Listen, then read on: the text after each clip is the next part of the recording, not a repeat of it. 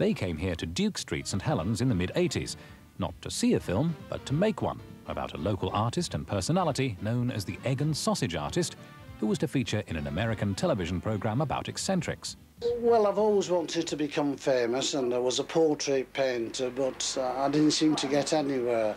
And I decided one day I'd just have a blank canvas and just paint an egg in the middle. And I put that in my window and everybody came to see it, and that's how things progressed. Just painting eggs on blank canvases, and then it materialised into sausages, and then eggs and sausages, and so on and so forth. And I seem to have made just a little bit of a dent here in St Helens. My husband is a very talented artist, and he painted for many years, and we've managed to get this shop in the YMCA buildings, which had huge windows in it. And he did a lot of portraits of the mayors that were at that time, and even one of Prince Charles, and lots of lovely landscapes.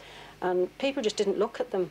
He used to have them in the window, and there was only odd ones who'd look at them, and he got really frustrated about this. And one day he suddenly had this idea, and he painted just one egg in the middle of a huge blank canvas, and everybody started looking, and after that he just went on painting eggs, and then they led on to eggs and sausages and various other things, and he had crowds round the window all the time, and this went on for some years, and then he decided not to sell them for money but for food.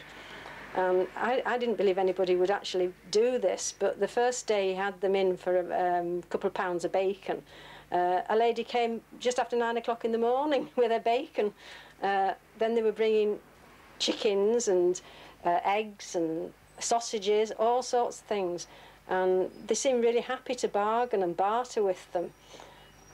He also went on to sell them for kisses and tickles, and this was quite funny really, because the ladies really wanted these paintings, but it took an awful lot of effort to come in. Sometimes it was for 20 kisses and 10 tickles. But the whole thing was that at the end of the day, my husband didn't actually receive the kisses and tickles. He told them that they'd been brave enough to come in so they could have the painting for nothing. So they went away very happy, having come in shaking like a leaf. Eventually, the pressure with me having a Christian bookshop was a bit too much, because the paintings, some of them were very suggestive, and my husband stopped painting the eggs and sausages. I won't be doing any more eggs and sausages now. I'm completely occupied helping my wife here in the Christian bookshop, and working and trying to promote God and His Son here in St Helens. Thank you very much for coming to visit the Christian bookshop here in Duke Street and filming me, the Egg and Sausage Artist. It gives me a great thrill, because I've always wanted to become famous and be outstanding like such artists as Rembrandt and Michelangelo, to be remembered here in St Helens. And as I say, thank you very much. While Sheila continues her business at the Christian bookshop in Duke Street, Graham has moved to his new business premises, the religious shop just doors away.